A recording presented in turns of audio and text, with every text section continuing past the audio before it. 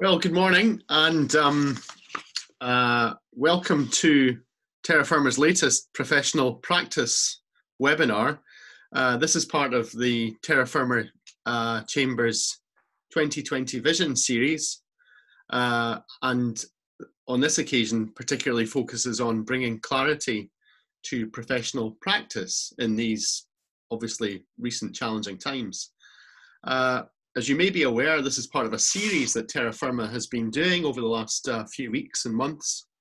And we've covered so far topics on local government, insolvency, the lasting effects of EU law in the UK, employment law, and planning law. So in addressing professional practice today, this is the 7th in our series. And I should just let everyone know that we plan to have one more Terra Firma event in this series this month on the topic of private clients, and thereafter we hope to pick up again after August into September. So I'm delighted to say that this morning we have, in addition to myself, 3 speakers. Firstly, we're going to hear from Ewan Brown on client confidentiality and lockdown, the threats and challenges. And then continuing that confidentiality theme, we're going to hear from Andy Bowen, QC, on confidentiality and privilege, a difficult subject. And then, well warned on these issues of confidentiality, John Kiddy, advocate, one of our new Terra Firma members, and myself, we are going to split the subject of remote hearings, law, procedure and practice. And John's going to set out a lot of the regulatory frameworks around remote hearings and recent case law. And I may just tell a few war stories. So with that in mind, can I just remind everyone also that there's a Q&A function. If you hover your mouse on your screen, Zoom allows you to see along the foot of the page various items. You can see at the moment there's 43 participants, so that's great to see. And along on the right there, you'll see a Q&A function. Please make good use of this. Any points that you think of interest or something you want to raise, just text the question using that function. We can pick it up. Very happy to answer questions as we go or deal with them at the end. So with all of that by way of introduction, can I just then hand over to Ewan? And Ewan, can you give us your presentation on client confidentiality? Yeah. Thank you, Stephen. Well, good morning. Given the synergy of between my talk and the talk which Andy is about to deliver, I thought I would start with a quote, and it's a quote from Patterson and Ritchie, Law, Practice and Conduct for Solicitors. As you know, that is the key work in Scotland about the standards which are expected from solicitors today. They say that undoubtedly the issue of confidentiality is one of the most important topics in professional relationships today. They go on to comment that the obligation is so significant in relation to solicitors that it is recognised around the world to varying degrees. Now, when considering the topic of the duty of confidentiality which is owed by a solicitor, it has to be remembered that the obligation arises in a different variety of ways. And it should also be remembered that those ways coexist. First of all, there is the professional duty, which is probably the one which is most readily thought of, and that is expressed in Rule B1 of the Standards of Conduct, promulgated by the Law Society of Scotland, and it's succinctly stated as you must maintain client confidentiality. The duty also arises under the law of evidence. There is the solicitor-client privilege, and Andy will say more about that. It arises under the law of agency. It's part of the fiduciary duty, which is owed by an agent to their principal to act in good faith and in a way which safeguards the interests of the principal, and obviously any breach of confidentiality may prejudice that. It arises as a contractual obligation in the solicitor-client engagement. The obligation may be express or it may be implied. And given that it's recognised that confidentiality is a fundamental aspect of the relationship, even if it's not expressly applied, it must by implication arise.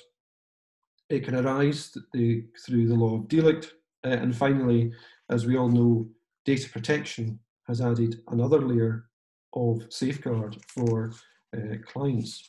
Now, I mentioned that the obligation arises in a different variety of contexts, and on a day-to-day basis, we probably don't stop and think of all the different ways in which the obligation arises, but the ways in which they come about and the variety of ways in which it is brought about comes home when the consequences of a breach are considered. First of all, there's the threat to the client relationship.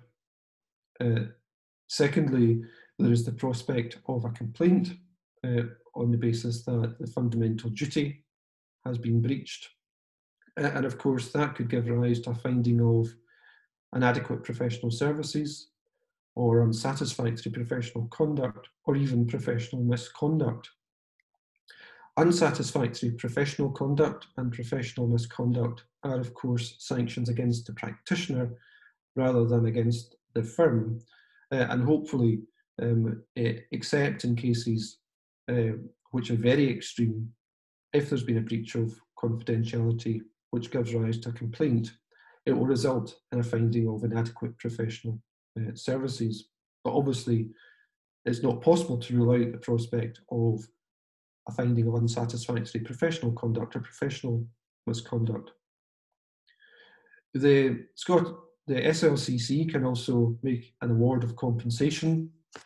Generally, those awards are for distress and inconvenience, and the SLCC reports that the common award for such distress and inconvenience is in the range of £150 to £500, but the limit is up to £5,000.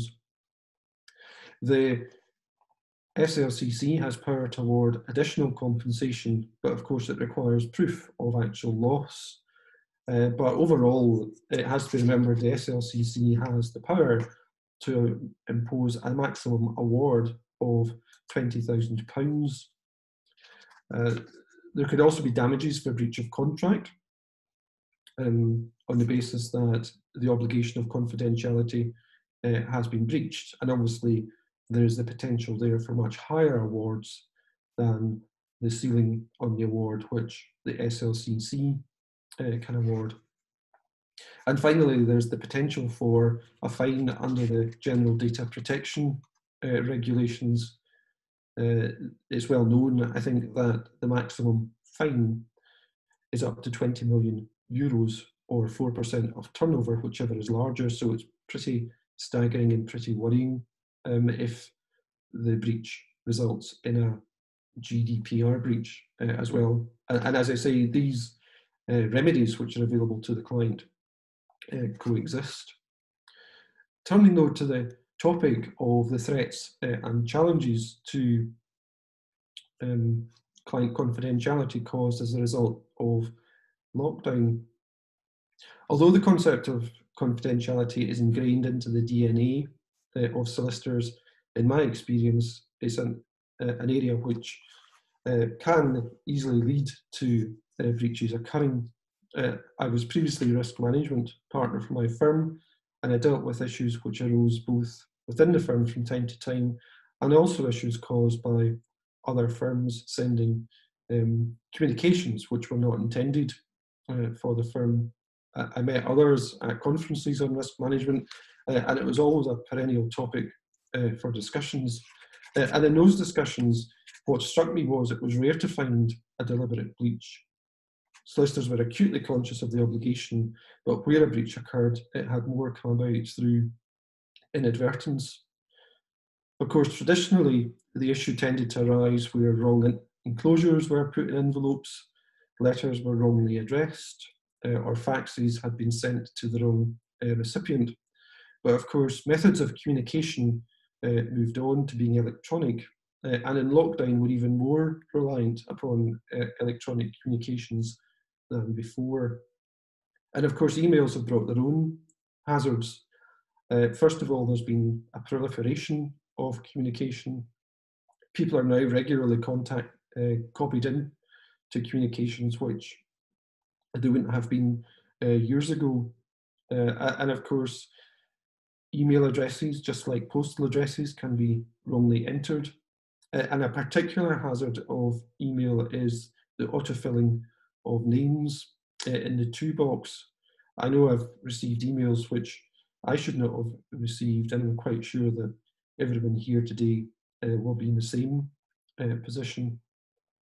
Most emails have somewhere on it, usually in the footer, wording to the effect that the email was intended for the particular recipient to whom it was addressed.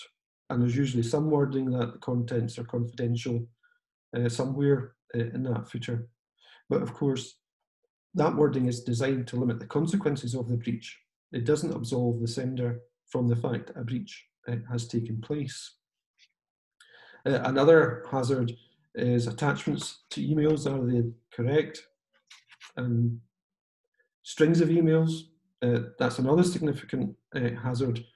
First of all, is it appropriate that everyone is copied in on the email? And in a very long string of emails, can it be remembered what was actually said at the start of the email string? And is it appropriate that everyone who's now receiving the email is aware of what was said at the start? I remember hearing of a case where the email string started with an early email from the client to the solicitor, providing details of the client's bank account. And somehow, I don't know how this happened, but somehow, as the string grew and grew and grew, the solicitor on the other side became copied in the email. And of course, they just happened to scroll right down to the very bottom of the string to realise that they had their client's opponent's bank account details, which they then used to serve an arrestment. I don't know how that ever resolved, but it was a very stark example of how you really have to think about who's been copied in on emails.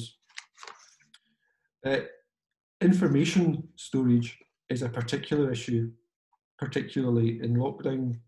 When we worked on hard copy files, we all, I'm sure, took them home and we looked after them well, but if the file got lost or something on the file got lost, at least it was just one piece of information relating to one transaction for one client.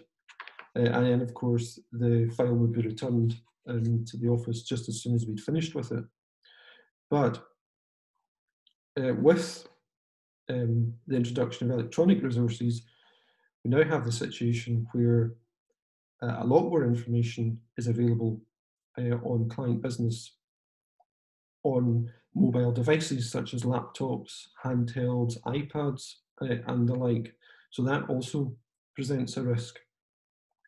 When it comes to actually storing the information, if it's in hard copy, and I appreciate that that's less common now, but I am aware from speaking to agents working from home that they do still have hard copy materials at home.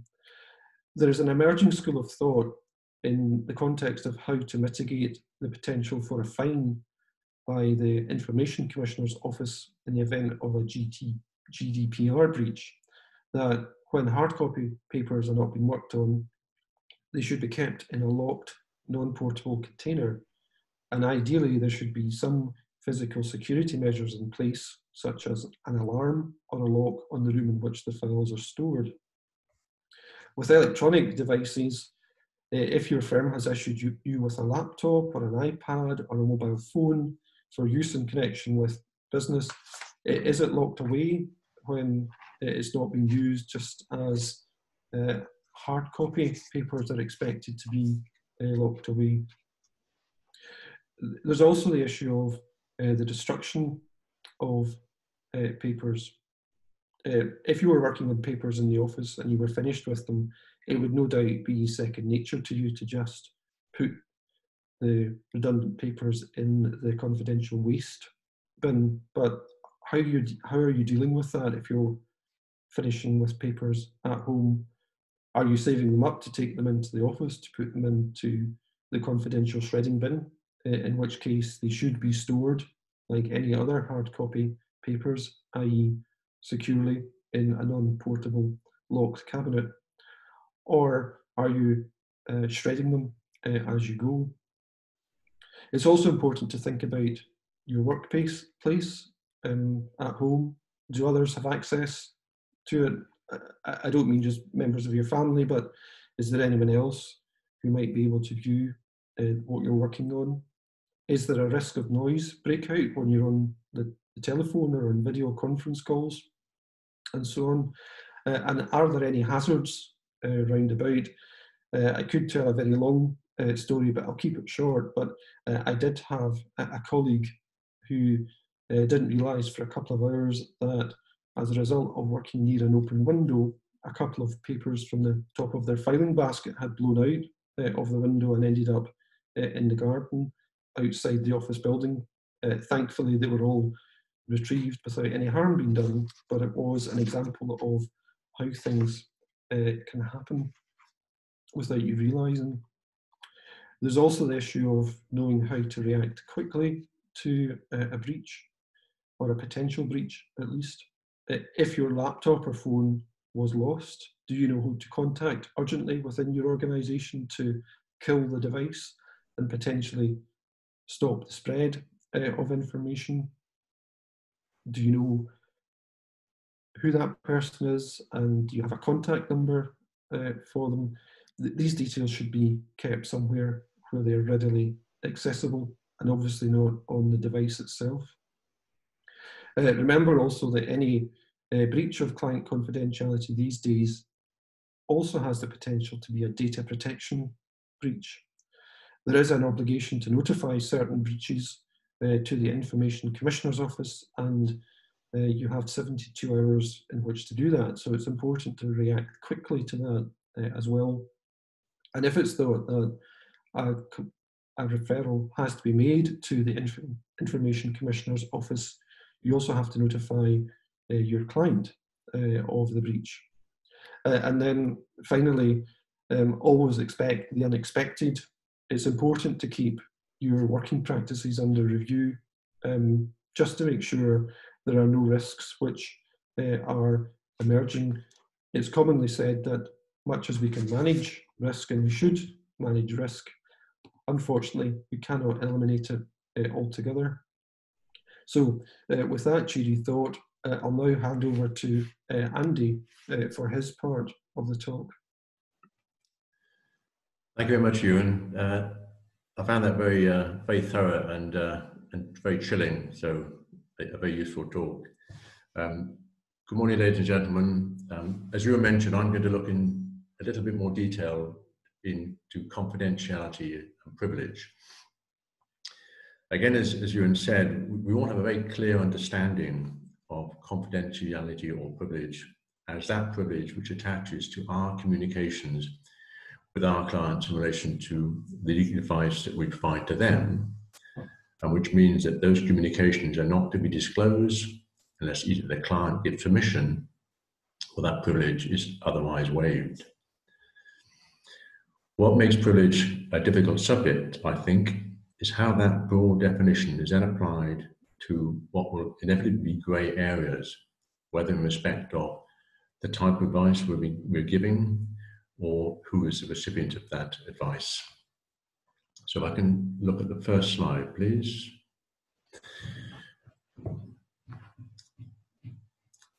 This slide just really sets out the way that privilege is generally categorized.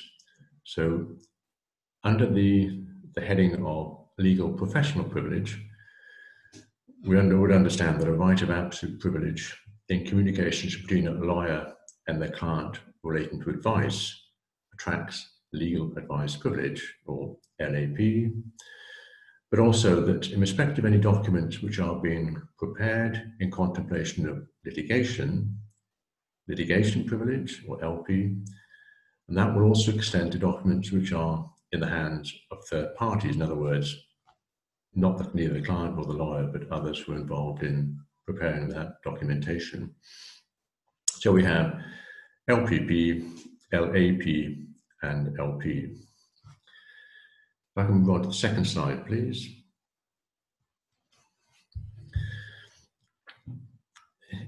The sort of advice that we as external lawyers will give directly to clients on specifically legal matters are unlikely to give rise to any difficulties. We would know that that is definitely covered by the legal advice privilege. Where difficulties can arise will result from the complexity of arrangements now for commercial transactions and the obtaining of legal advice, particularly including the new modes of communication, which again you referred to, particularly use of emails and copying and blind copying.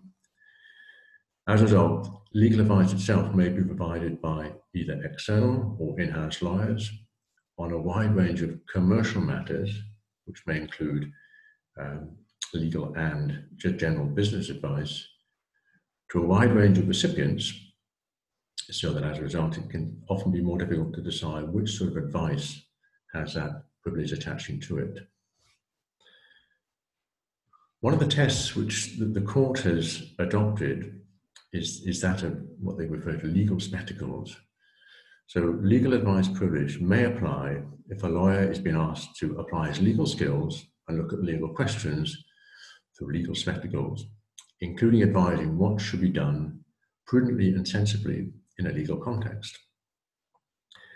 The test of prudently and sensibly advising in a legal context comes from the House of Law decision in the Three Rivers case, where advice has been provided by external lawyers on how the Bank of England could best present its case before the BCCI inquiry. The bank had argued that documentation in relation to that advice was privileged. The Court of Appeal, however, said that that advice was not sufficiently legal to attract privilege, but the House of Lords then applied this broader approach of advising what should be done prudently and sensibly in a legal context to find that the privilege did attach to those communications. So in other words, for legal advice privilege to apply, it's not necessary that the communication is telling the client what the law is or advising on a legal principle, providing there is a legal context. However, it's still necessary to identify how the document itself discloses the communication of advice, and a useful illustration provided by a first instance decision, A versus B, the Financial Reporting Council Limited, when the company, the Financial Reporting Council Limited, argued that privilege attached to certain board minutes which reflected advice given by external lawyers. That was their argument. However, the court said that wasn't enough, and what it did was it closely scrutinized the minutes and previous drafts of the minutes, including examining the metadata which would have shown who had input into the drafts and the minutes, to see exactly what it was that the external lawyers had been doing. And in that case, the court found, in relation to a number of drafts and the minutes, that they were simply a record of the meeting, and which had recorded neither expressly given legal advice or indeed even reflected the legal advice which had been given. In other words, simply stating that lawyers have had an input into it would not be enough. If I can move on to the third and last slide, please. Now, as the test is that the confidential communication between the lawyer and client must be for the purpose of giving or obtaining legal advice. That must be the dominant purpose of the communication, especially if the communication also dealt with non-legal commercial issues. Now that's easier said than done. A useful illustration of the way that the court will approach that particular dichotomy is provided in the Jet2.com case, where Jet 2 challenged in judicial review proceedings the publication by the Civil Aviation Authority of a letter criticising Jet 2 for refusing to join an ADR scheme to mediate passenger claims against airlines. Jet 2 applied for disclosure of drafts of the letter, in other words, to try and find out what the motivation behind it was. And the Civil Aviation Authority said that these were privileged because in-house legal advisors had been involved in discussions and gave advice. Lord Justice Higginbottom, who gave the main judgment, set out a number of propositions which are useful just to flesh out.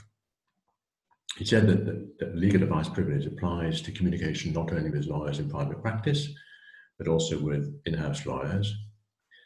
That privilege covers not only documents from the lawyer containing advice and the client's own written record of the advice, but also any communication passing on, considering or applying the advice internally, or even disseminating that advice to third parties, and communication from a lawyer to a third party containing information provided by the lawyer to the lawyer by the client, covered by the legal advice privilege.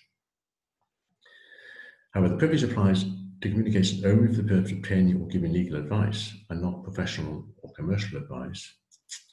And the material collected by a client or lawyer on his behalf from a third party used to instruct lawyers will not itself attract the privilege. Then for the privilege, the legal advice privilege to apply to a particular communication, its dominant purpose must have been to obtain legal advice. In other words, the dominant purpose is to seek legal advice, or the email attachment might realistically disclose the nature of the advice being sought from or given by the in-house lawyer. There wasn't any dispute in that case that the advice provided by the in-house lawyer was covered by the privilege. The issue related to multi-address emails, in other words, where these emails were received by parties who were not themselves legally qualified or lawyers.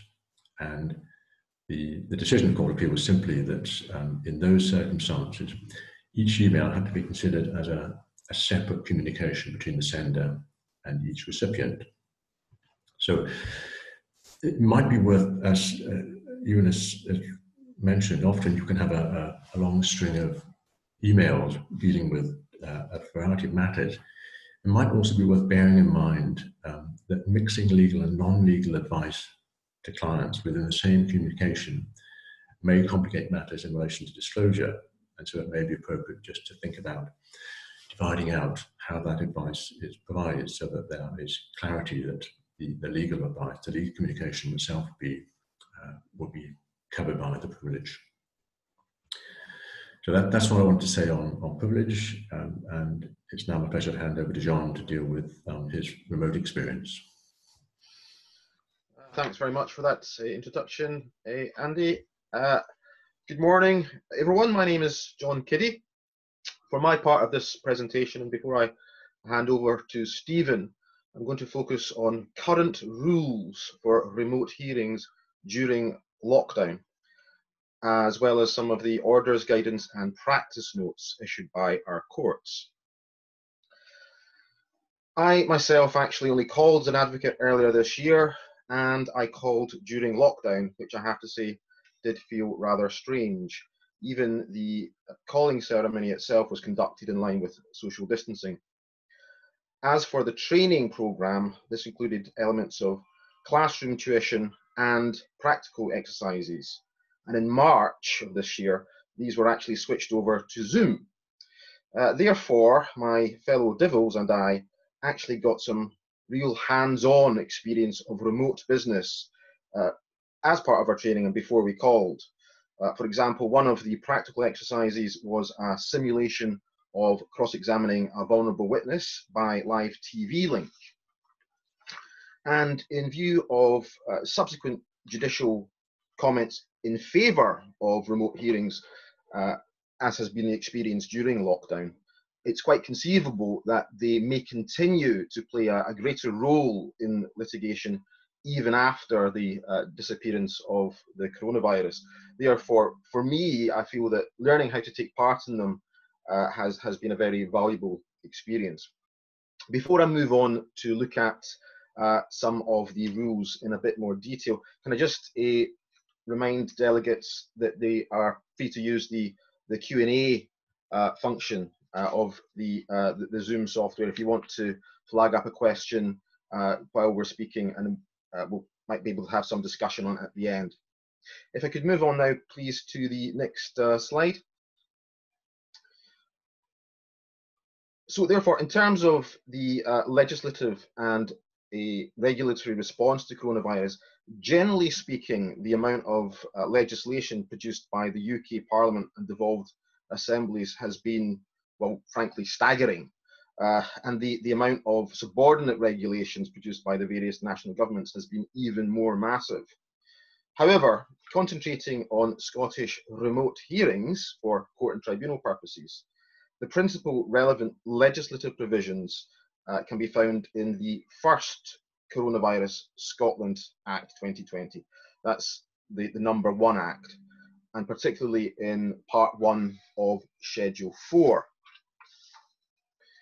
This part of the Act bears the headline, Courts and Tribunals Conduct of Business by Electronic Means.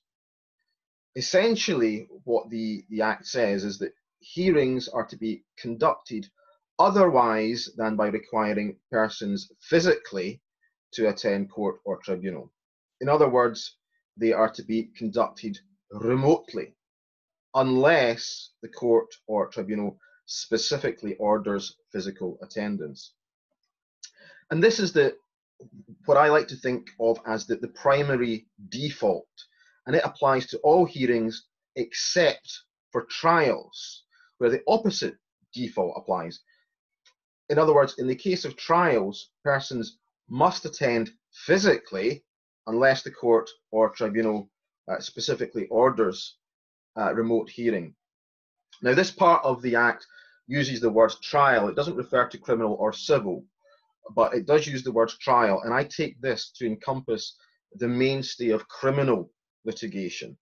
Therefore, the Act, in effect, sets up one default for most civil business and the opposite default for criminal business.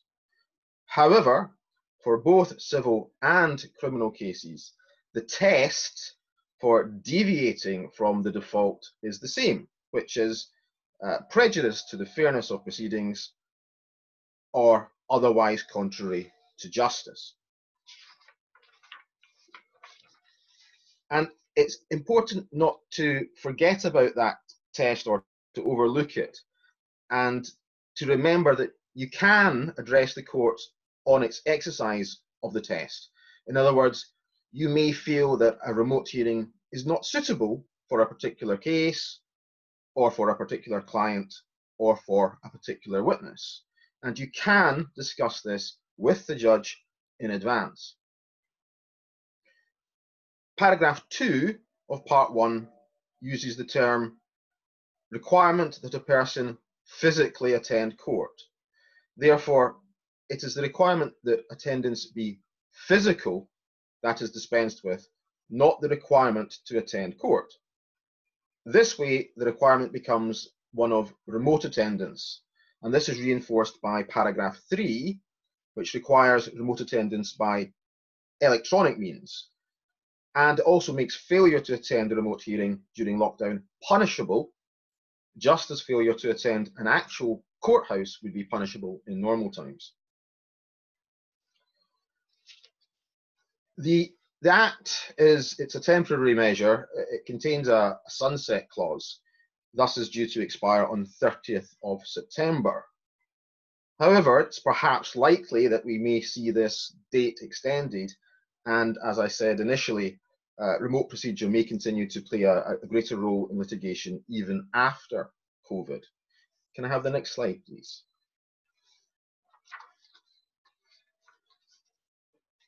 So moving on to look at some of the detail of the response by our courts. Just as government has been very busy over the last few months, our courts have also been extremely productive in responding to the pandemic. For months now, Scotland's 3 national courts, our 6 sheriffdoms and 16 hub sheriff courts have been issuing and updating orders, guidance and practice notes. the amount of information can feel overwhelming. Fortunately, all of it can be found on the Scottish Courts and Tribunal Service website. For example, on this slide, we can see, unfortunately not very clearly because it's so detailed, but you can find it on the Scottish Courts and Tribunals Service website. What this slide is a table summarising the situation for civil business across our courts. And it refers to a mix of technology currently in use, including remote video hearings, telephone conferencing, and written submissions. It also refers to some indicators of priority of business. For example, the All Scotland Sheriff Personal Injury Court is processing writs to avoid time limit, while at the same time asking practitioners not to submit writs where the time limit lies further ahead, and I think it specifies 6 months. Also, the Sheriff Courts are focusing on urgent matters, for example, childcare orders, interim interdicts, and urgent corporate insolvency applications. Meanwhile, the hub Sheriff Courts have been set up to help filter and channel business. However, it's extremely important to bear in mind that these arrangements are subject to modification. Therefore, it's important to check regularly for updates on the Scottish Courts Service website. Can I have the next slide, please?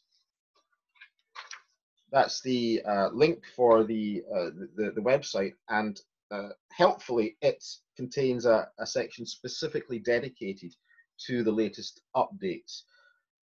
So there, for example, we find the latest update for the Court of Session, which is dated 22nd June, and in that, we can see that the inner house is sitting as a virtual court. In other words, it's using remote video hearings, whereas the outer house is conducting procedural hearings by telephone and reserving WebEx for substantive hearings, although suitability is decided on a case-by-case basis. For both courts, documents are to be submitted electronically in accordance with the Act. Can we move on to the next slide, please? Although obviously our main interest is Scotland, it's also useful to look at what's going on south of the border. There, the Judicial College has published interesting and useful guidance for judges in respect of factors to take into account for remote hearings.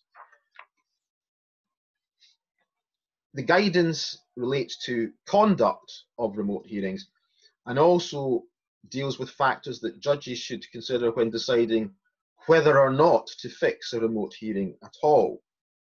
And also the recent Court of Appeal judgment in the case of Ray A, Children Remote Hearing Care and Placement Orders, provides further commentary on this. In that case, the Court of Appeal overturned a judge's decision to fix a hybrid hearing subject to certain stipulations. And although the original case related to children's hearings, the Court of Appeal has made a number of findings of general application to all types of remote hearing. To summarise, for me the essentials are: 1, the decision on the form of hearing should be decided on a case-by-case basis. 2, the judge at first instance has broad discretion in this. 3, the judge should refer to guidance, but guidance is only guidance. And this guidance is only temporary, while the prevailing circumstances themselves may continue to change from day to day. 4, like the Judicial College, the Court of Appeal also discusses factors to be taken into account when deciding whether to fix a remote hearing at all. And these include, for example, parties' access to technology, because not everyone has ready availability for computers and internet. Also, domestic circumstances and personal circumstances. And finally, the case discusses factors underpinning the decision maker's choice in form of hearing, and refers to parties having a fair hearing and crucially also that justice be seen to be done, even by remote hearing. Much of the Court of Appeal's judgment is transferable to the test contained in the Scottish legislation that I've already mentioned, which is, to remind everyone, prejudice to the fairness of proceedings and otherwise contrary to justice. Can I move on to the next slide, please? Very briefly, before I hand over to Stephen, and turning back just briefly to my own experience, as said, the Faculty of Advocates training programme for new advocates included a simulation of cross-examining a vulnerable witness by live TV link. The DIVLs undertook that exercise during lockdown. However, it was actually devised before lockdown, before anyone knew about the pandemic.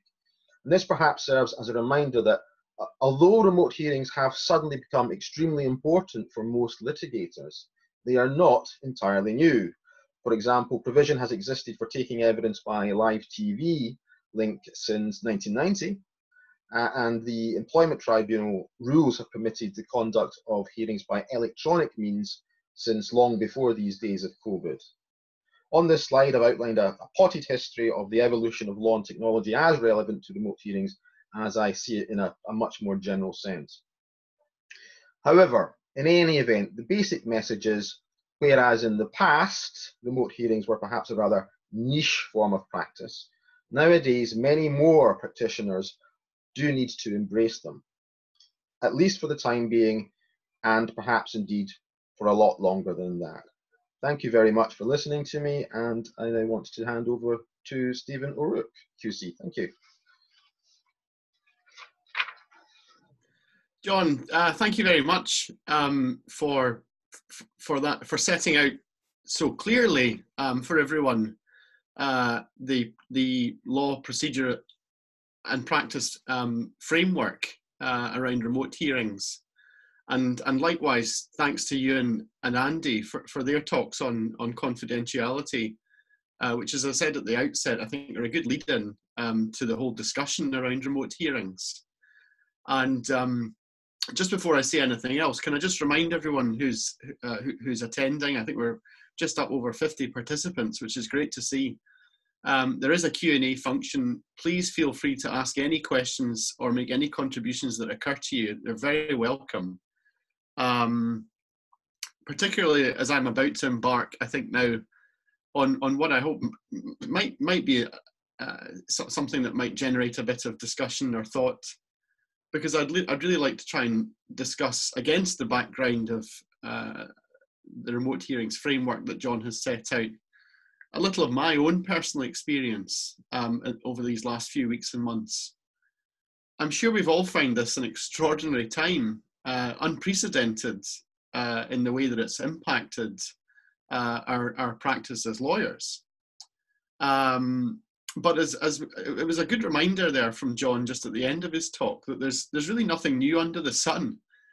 And while we've had to move to this new way of doing things, particularly using screen technology and using our telephones perhaps much more than we've ever used them before, it does just bring to the fore again things that have been focused on before. And as you'll have seen from the very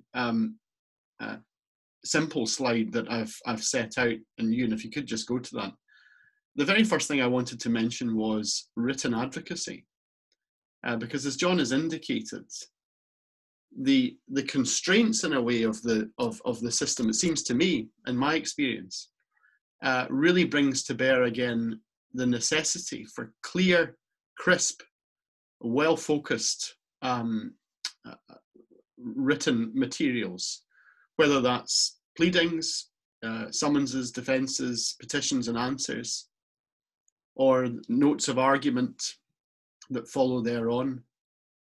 And whilst we've not been in court, of course, to quite the same extent or quite the same way, I have certainly found that it's very helpful and useful to put as much effort as possible into the written advocacy in order to get the message across to the court, to set out the arguments as well as possible.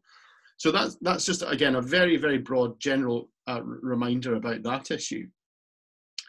The second really big point, I think, that we've all experienced, and certainly, again, I find myself having to make pretty big leaps away from the ring binders that we're also used to paperless technology. And as I sit here now, of course, I've got my iPad to one side with the slides and other materials available, and my computer is really just the portal by which I'm able to speak to you, or if it was a court hearing, address the court, or indeed ask questions of a witness. So that move away from paper, embracing paperless technology, has obviously been a massive feature. And on the whole, I think it's fair to say that it's been a very useful exercise. I find it very helpful. I'm certainly a lot more adept at using programs like Adobe software and bookmarking, and preparing documents in a way that they can then be used by everybody at the same time and accessed by everyone at the same time, using a neutral internal numbering system, so that the judge has that, parties have that, and if there is a witness, that the witness can have that too. Again, as John did well to remind us, however, of course, the whole system generally only works at the pace of the party who has the greatest limitation in these resources. And of course, there are many of us who our firms are very well set up, or as practitioners, we're very well advanced, and we're keen to really move ahead. But others are maybe more limited in this regard. Interestingly, I think the kind of key party who has often been the most limited is the court itself. And I dare say that many of us have had the experience in recent weeks where we're trying to lodge virtual materials or documents, and the court is bouncing things or saying that they have to be resubmitted. I mean, one obvious thing that comes up is the size of file that many clerks are prepared to accept, or that they can accept using the Court of Session system. That attachments can only have a certain memory size. But obviously, you just have a dialogue with the clerks about that, and one way or another, it's often possible to manage it such that the judge is able then to get the paperless materials. But as I say, again, just a very big general point, the move to paperless technology, and as I say already, that very important focus on written advocacy. Which then leads me on just to the third point. As I say, this is more just my own reflections on recent experience. Your own experiences, I'm sure, are many and varied, and it may be that, you know, I've had much less experience than many of you. I can only speak to what my experience has been. As we know, as many of you will know, that the Court of Session has been using a system called WebEx, which I think is run by a company, Cisco Systems, an American company. It's a very similar system to Zoom in many regards. Participants can be in the room observing, so the parties to the proceedings themselves can attend the hearing. Journalists can attend the hearing, and the parties and the judge obviously are the main participants. It was initially used in the inner house, and that was the first encounter I had with it in a property case, which was dealt with at a reclaiming motion at the end of April, and counsel were able to address the court with the judges attending remotely from their chambers. And what was very useful in that, and again, this may be an experience of some, was that using a WhatsApp system, it was possible for counsel, myself and junior counsel, to be in communication with agents, and then a separate WhatsApp group between agents and the client. I actually found that worked very well in the hearing. and the kind of points in time that we're all familiar with from court hearings, where you turn around and check a point with your instructing solicitor, or you as the instructing solicitor would be keen to remind counsel of some important bit of information. Using WhatsApp, it was possible to do that very quickly and very effectively, and with everyone using a neutrally numbered document with all of the productions and authorities in it, to be able then just to take the court quickly to that. So that was my first encounter with WebEx in the inner house. I was involved in a number of outer house hearings, just using procedural hearings, as John has indicated, using the telephone, essentially having a kind of conference call of the kind, I think, which had been used already for some years in the commercial courts in Glasgow Sheriff Court and Edinburgh Sheriff Court. In addition to those kind of procedural hearings, however, a couple of weeks ago I had a 2-day judicial review hearing, which ran using WebEx in the outer house in front of Lord Fairley. And it was as I say, it was a 2-day hearing starting at 10 o'clock. And on the first day we finished at 5 o'clock. On the second day we sat from 11 a.m. until 4 p.m. I must say I found the process exhausting, because you're very, very focused intently on the screen all of the time. And we did have 1 or 2 breaks. I wouldn't say we necessarily had terribly many more breaks than we might normally have in court proceedings, which is worth reflecting on, because I think the inner house actually has, they've had a policy, thinking back, that no more than about 90 minutes, I think, continuously of a hearing without a break, because it does appear to be a well-recognised phenomenon that hearings in this format are pretty exhausting. So again, though, I would have to say that once we got through, we pushed through a lot of the teething issues around the lodging of documents and being able to get the judge up and running with a full bundle of virtual documents. Once we got through those issues, I would have to say the hearing proceeded very well. Both my experiences in the inner house and in the outer house, of course, have not involved witnesses. Similarly, I've been involved planning inquiries with a couple of procedural hearings in planning inquiries. The reporters have been using Zoom, and that seems to work very well, much in the way that we can see it operating right now.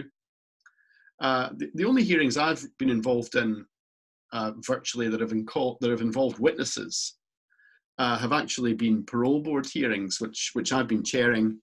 I think mental health tribunal hearings have been following a similar pattern. And these have been proceeding using the telephone alone.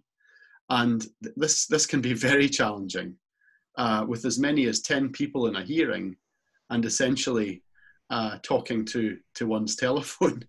And in the course of these hearings, witnesses giving evidence in answer to questions.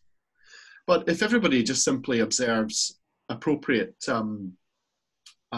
timing and giving appropriate indications as to when one person is finishing and the next person is picking up,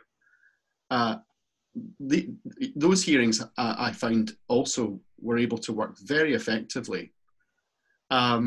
The one downside in all of this, of course, and I particularly want to just talk about proceedings where evidence is taken. We have, of course, and as John was indicating there, the devil's training has tried to focus more, and no doubt will focus a great deal more on the taking of evidence remotely. And this is something that has been part of our system, of course, for a number of years, both in the criminal sphere. Vulnerable witnesses often give evidence from elsewhere in the building using CCTV. And it has its uses, of course, in certain sensitive civil proceedings. So it is not a technique that we're not used to. Some people have expressed, I think quite rightly, disquiet about routinely taking evidence using a kind of remote hearing arrangement.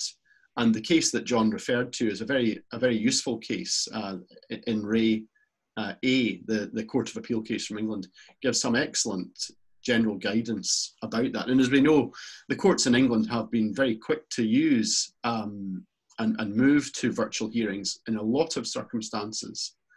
Although I think also, as John reminded us, it's fair to say that that has created some response along the lines of, well, it might be okay for the lawyers in the court to charge ahead, but the participants themselves don't always find it